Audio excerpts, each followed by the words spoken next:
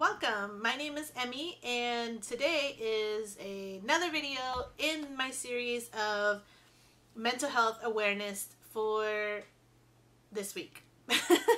I suck at intros. Essentially, if you haven't been keeping up, I have other videos that I've done this week in regards to mental health because it is Mental Health Awareness Month in the States. So I'm dedicating a week on my channel talking about different mental health topics.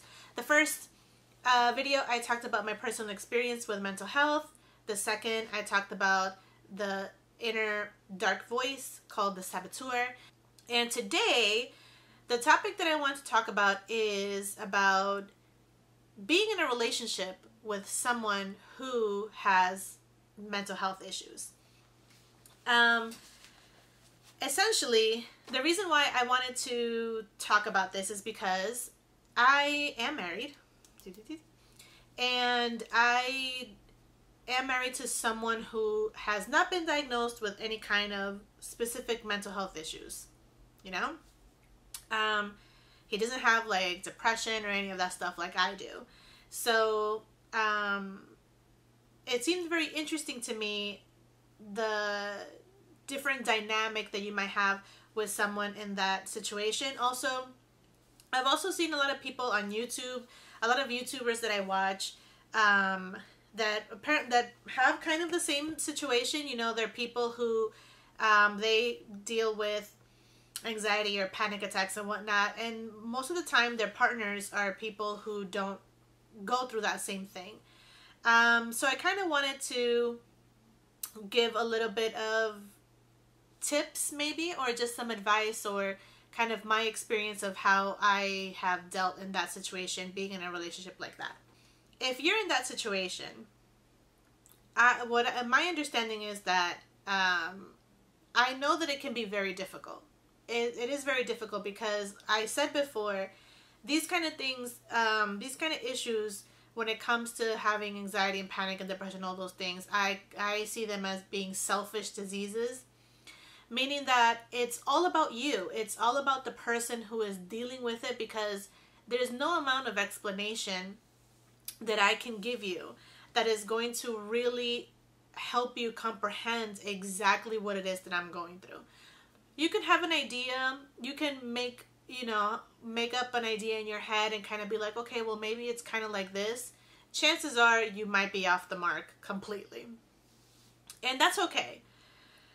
I find that a lot of people find it very frustrating to be around people like that, because the main thing is just being powerless. You know, that's the main issue that I have seen a lot of other people talk about, and even my husband has told me a lot of times that the worst thing about this whole situation, about me being like this, is how powerless he feels, because he can't do anything. He can't control anything. There's nothing that he can do or really say to stop whatever it is that is going through my head that might cause for me to have an anxiety attack or be depressed or whatever. Like, you know. And that's very difficult to deal with. It's very difficult to feel that powerless, and with that powerlessness, a lot of times comes feelings of guilt. You know, you feel really guilty because you're like okay, and the person that you love or care for is not okay, and you don't know, what to do. And also can come a sense of frustration in yourself for not being able to do something. And a lot of times you can also be frustrated with your partner because you just want them to be clear. Like, sometimes you just like, can you just tell me, what can I do to make you feel better? And it's like, there's nothing you can do. I mean, there are things that you can do, but it's small things. There's not a switch in our brains that you can tap into and turn on and off. It's not something that simple. It's a little bit more complicated than that. So I wanted to navigate that and kind of help out, and hopefully if there's someone watching who is dealing with someone like that, maybe this can help you out. Who knows?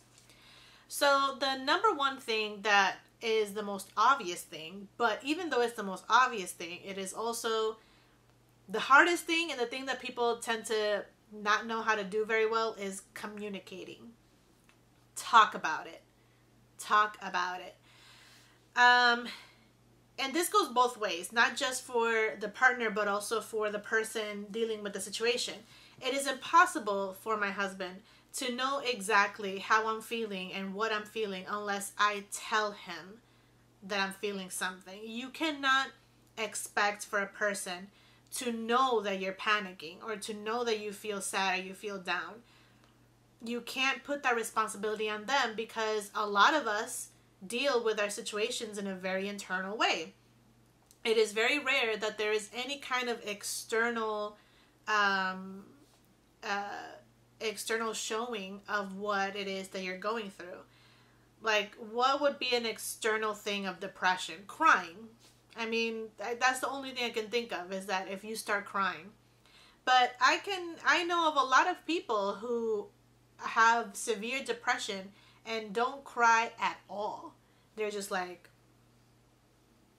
you know, it's very dangerous to follow these stereotypes when it comes to mental health and apply them to everybody, because, like I've said in previous videos, everybody goes through everything in a very different way. So it's very important that you are clear with your partner about what it is that you're going through, how it is that you feel, so that they know, that they're aware, because I know that it can be very, that it can suck, you know, that someone that you care for is hurting, is going through something, and you didn't know, and you're like, damn, but why didn't you tell me?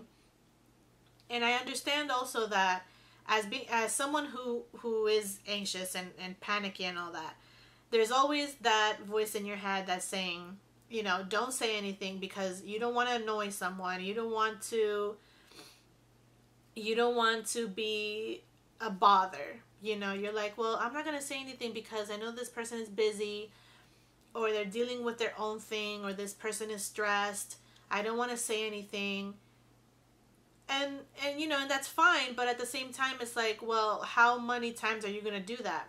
Like, are you going to wait until something really bad happens to you, and then, you know, your partner's going to be like, I didn't even know that this was going on. What's up? And, you know, if you're in a relationship with someone, and not just a romantic relationship, but a friendship, or, you know, parent-child, a brother, sister, whatever. If you're in a relationship with someone and you care for someone, you always want to talk to each other about what's happening, because this person cares for you, you know, they love you and they want what's best for you.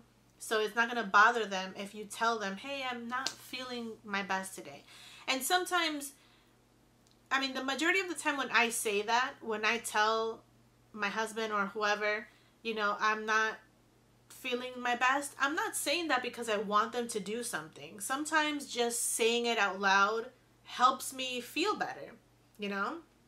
Sometimes if I have that heaviness and I'm just like feeling like I don't want to do anything, if I say it out loud, if I tell someone, hey man, I'm feeling whatever, that kind of like a coming out of my mouth and kind of letting it out of my body does me very well. So, you know, you talking about it sometimes is not just about that you need help or you want someone to do something for you. Sometimes it's just a way of release of talking. So don't feel afraid to communicate with each other about how you feel, about what's going on. If you as a partner don't understand what's going on, if you don't really understand what it means for when this person say that they're depressed or they have anxiety or whatever, ask questions. Don't live in ignorance, because that's only going to hurt your partner and it could potentially hurt your relationship. Ask questions, get invested if that's what you really want. I mean, if you really care for them. If you don't, then bye. But if you do, invest yourself into them and, you know, do some research. Go on Google different types of anxiety, whatever. different tips and whatnot, and just have a conversation. Communication is the number one thing. And I say that people don't do this correctly, and it's because a lot of times people think that communication is just going, hey, I feel like this. Okay, thank you for letting me know. And that's it. Like, people like to talk in half sentences and half words, and don't get into specifics, you know. And a lot of times it's because of that stereotype that, you know, is like, oh, you don't want to be the nagging wife, or you don't want to be the overbearing husband, or whatever. And it's bullshit. It's bullshit. There is no, when it comes to relationships, you shouldn't follow other people's rules about what it is that a relationship is. You know, you should make your own rules depending on who you are as people and how you communicate. And as long as there's consent, there's safety, and there's freedom, you could do anything, you know, as long as those three things are there. Anyways, so yeah, communication, very important from both parts. You got to do it. One thing that I've seen also a lot is a lot of people that are in relationships with someone with mental health and whatnot, they ask, should I go to therapy? Should I, you know, seek help? And my answer is always going to be yes. I think everybody should seek help. Like I said before, nobody is equipped to deal with life on their own. You know, you always need somebody to vent and to speak to. And I don't think it's a good idea for you to vent and speak about, especially when it comes to your partner, you know, potentially private, intimate things to a friend or to a family member, because chances are they're not going to know what to do. Chances are that person is not a professional therapist or psychologist or counselor. Unless they are, then you're lucky. You get to have that shit for free. But if you don't, I don't think it's a good idea to dump all that on someone else who may not even be equipped to handle it. You know, sometimes people tell you something and you're like, ugh, and now you have to carry that burden of that knowledge. I always think it's a great idea to get counseling or therapy from, so that you can know how to better help the person in your life that is dealing with the mental health issue. Also, or you can go to therapy with your partner. I mean, you know, my husband does that. He comes to therapy with me, and we have a session, both of us together with the therapist. And it's not like, I know that's another cliche where people are like, oh, you know, we're going to marriage counseling. It's not marriage counseling. It's just two people that have an issue and are dealing with it. You know, sometimes it's good for you to sit there and listen to what another person is saying to someone who is impartial, and have them really open up and say things that maybe they wouldn't say in any other environment. It's always good. I'm never going to say that you shouldn't go to therapy. You absolutely should. And doing that for your partner also shows that you care. I think that that's really sweet, that if you are with someone and you're like, oh, you know, I'm seeking help so that I can help you better. Major brownie points. When I was on Twitter, I saw this thing this thread of this person. Let me see who she is. So it's Twitter handle is Kelsey Darag. I'll put it here. So she's I guess she works for BuzzFeed, or she has a podcast, that sort of thing. Anyways, she did a post on Twitter, kind of like a thread, talking about the different things that she would have her partner do for her while she's having a panic attack. So he wants to understand what she's going through, which is essentially what any partner would do. Wants to understand what it is that's wrong with her and how he can help.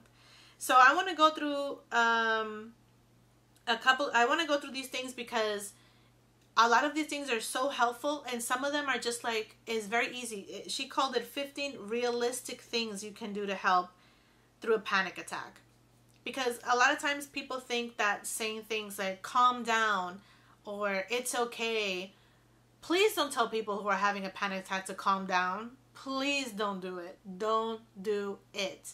Because it's frustrating, because it's like, fucking obviously I want to calm down. That's the problem. I can't calm down. I'm trying to find my chill. Where is it? So don't tell people to calm down. Don't do that. Anyways, so I'm just going to read through them, and then, you know, hopefully that would help out anybody's listening. So first she says, know that I am scared, won't be able to explain why, so please don't freak out or be annoyed with me. That's a great thing. If someone is your partner having an anxiety attack or a panic attack, don't freak out with them. And if you are freaking out, remove yourself from the situation, because two people freaking out is going to create a bomb, and then everybody's going to explode and die. Well, not so dramatic, but you know, you have to exercise patience, you know. Most of the time, or I'm going to say like a good, probably 95 to 98% of the time, when I'm having a panic attack or an anxiety attack, I am aware, you know, in the back of my head, I am aware that there's nothing wrong going on. I am aware that I am okay and I'm safe. But my brain and my body have already reached a point where, you know, it's already heightened, and now I can't really bring myself, I'm trying to ground myself. So I understand that I'm safe, but I need for you to help me get there. So 2, find my meds. If they're nearby, make sure to take it. If somebody is taking medication, please make sure that they take their medication. Breathing exercises are going to frustrate me, but they are vital. Try and get me to sync my breathing with yours. This is one of the biggest things. I cannot stress this enough. Breathing exercises are so important. And honestly, my therapist gave me a very simple breathing technique, and if it wasn't for that breathing technique, I would be freaking out every moment of every day. It brings me down from anything. If I see anything that's even triggering or whatever, a breathing exercise, I mean, women who are giving birth are told to breathe through it, because breathing exercises helps with the pain. If breathing can help through that, it can definitely help through a panic attack. So that's very important. Make gentle suggestions of things we could do together to distract my panic. Don't tell me what I should do, and listen when I say no to something. That's also very important. Like I said, most of the time when someone is having an anxiety or panic attack, what we need is to be grounded, you know. Our body and our mind is floating in a cloud of distraction, of panic, and we need something to kind of bring us back and give us a sense of safety. So if you can find a way to distract them, you know, my therapist says that a good thing is like to count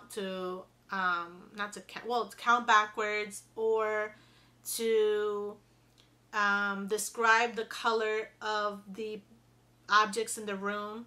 So like I have, like, you know, gray wall, yellow pillow, white cover, black bed, brown closet, like that. And just give your brain something to do so that it can forget the panic. I'm great at this. So this is for people who have this associative panic. Remind me that this has happened before. This too shall pass. It always does, but it's scary AF when it's happening. So maybe tell me some fun facts about me or our life together that will make me smile or laugh. I mean, this is for a very specific kind of panic. Is for people who kind of disassociate when they panic, meaning that they kind of forget who they are and forget what they are, and they kind of like remove themselves from their reality. That's kind of intense, but it happens. Sips of water can be helpful, but don't tell me I need to eat or drink, because trust me, I feel like I'm going to vomit. Yeah. Very, very, very, very, very rarely do I ever want to do anything after I have a panic attack. Normally, after I am feeling anxious or panicky, my energy is completely drained, and most likely I'm just going to want to sit there and just recover from whatever happened. So drinking water is very important. Please make sure that your partners are drinking water. Number 7 is keep breathing. Breathing is important. 8 is if we can leave where we are, take me home. Oh my God, I can't even tell you how many times I've been in a place and I'm just like, no, no, no, no, I need to go now. If you know that your partner has mental health issues and they are uncomfortable in a public place where they are, please don't force them to stay. Please don't be like, oh no, but let's stay for a couple. No, don't do that, because you can't understand just how, not just uncomfortable, like, oh, I don't want to be there. No, no, no. It's painful. It's painful to be in a place, in a public place, when you feel anxious, when there's a lot of people and a lot of noise and everything is just so overwhelming that it hurts, you know. It's just not good. So either you take me home or you make sure I get home, but don't force me to stay in a place where I don't want to be, because it's just not going to end well. I mean, imagine having a panic attack in public. That's so embarrassing. Like, come on. Don't put your partner through that. Number 9, please be really nice to me. I'm not feeling like myself. I'm embarrassed, feeling guilty already for putting you through this, so please don't get frustrated with me. It's sad that people even feel the need to even write that down, but it is completely true. There's so many people who think that you're just being childish, and it's just like, oh my God, get a grip. And it's like I said before, chances are that if you're going through a panic attack or anxiety attack, your partner is fully aware of the fact that they are having a panic attack and that everything is okay, but it's just, it cannot be controlled. I cannot tell you enough how horrible it feels to be so out of control of your own person. So it's not that we are looking to have this happen, it's just that it does. And when it does, you can't stop it. You have to let it go through, and it will pass, but you just have to be patient. So, you know, please be aware that we are aware.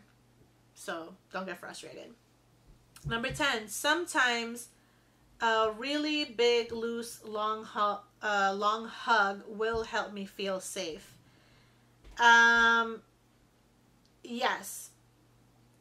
But I'm going to say that, well, she did, you know, say sometimes.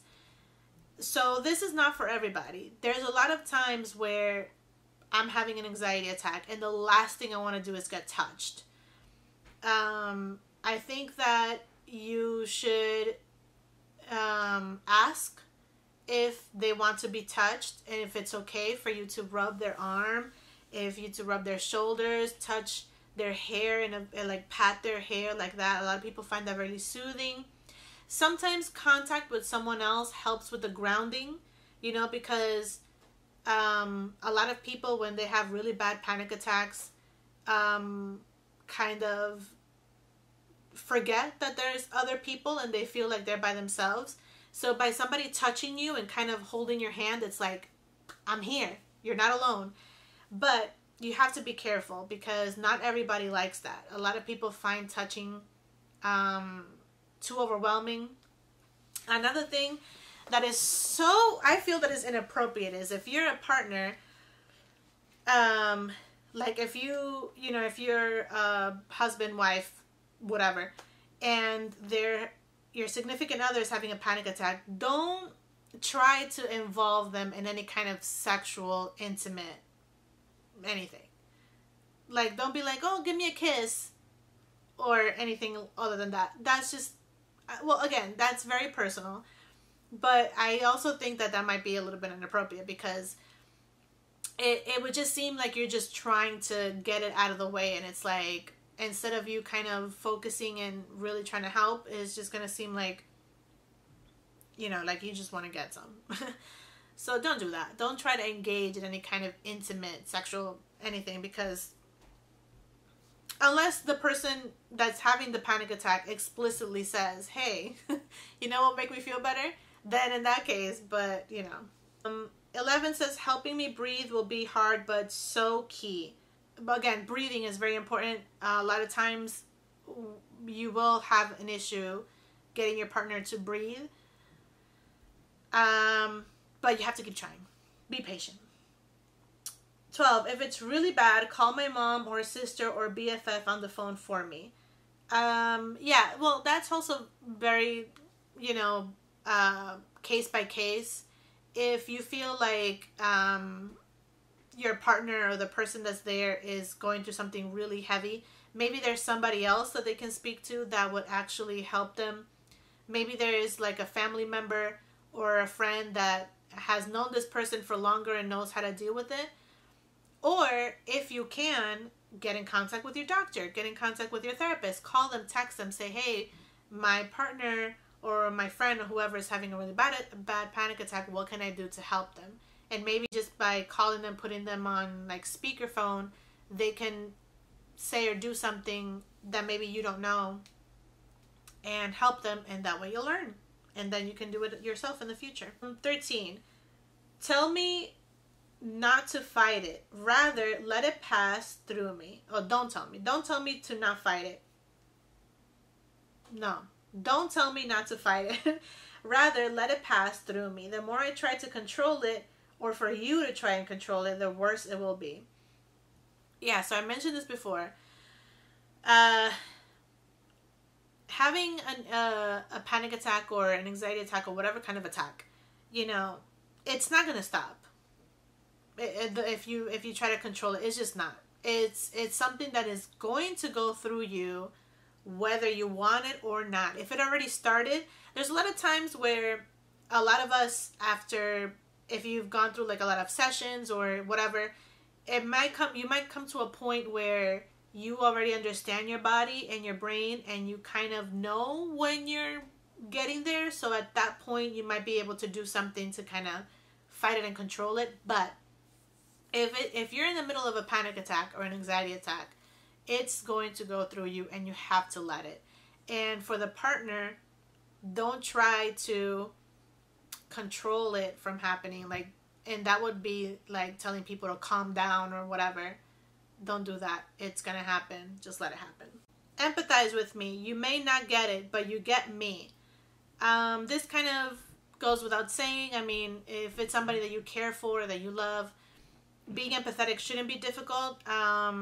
You may not understand what this person is going through, but you know the person, and just caring for their well-being should be enough. So, and last but not least, once it passes, open up a dialogue with me about it. How'd you do? What can we do next time? So yeah, that's essentially goes through the same point that I said before about conversation. Talk about it.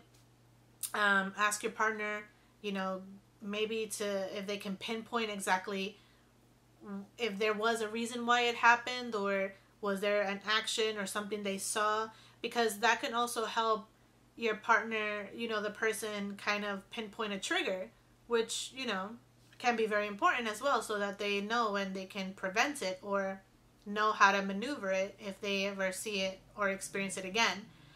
But talking is never going to be a bad thing. Talking about the situation is always going to be good. And also, it kind of gives us a sense of, release, and a sense of, it just makes it feel better. Because if you become engaged and you show that you care by asking questions and talking, it'll make the situation a lot easier for us to ask for help and to involve you more in the situation that we're going through. And yeah, and then, ask if they want some ice cream or some cookies or something afterwards, and just a little bit of pampering can go a long way. But yeah, so I hope this was helpful for someone out there. If you're watching this and you have any tips and tricks that you think would be helpful in the event of having someone near you having a panic attack or anxiety attack, I would love to hear it. You leave it in the comments below. If you follow me on Twitter, or if you go to my Twitter, to my likes, you'll find the tweet of that person, and that way you can read it yourself and check it out. It's very helpful, and the thread of the conversation is also very helpful. There's a lot of different people giving their tips of what helps for them. Like I said, this kind of thing, this kind of issue with mental health is very personal, and it's very unique to different people. So don't think that because you do something that is going to automatically work. You can try something and it might work, but there's a chance that it might not, because like I said, not everybody goes through these things the same. So patience is very much required. So yeah.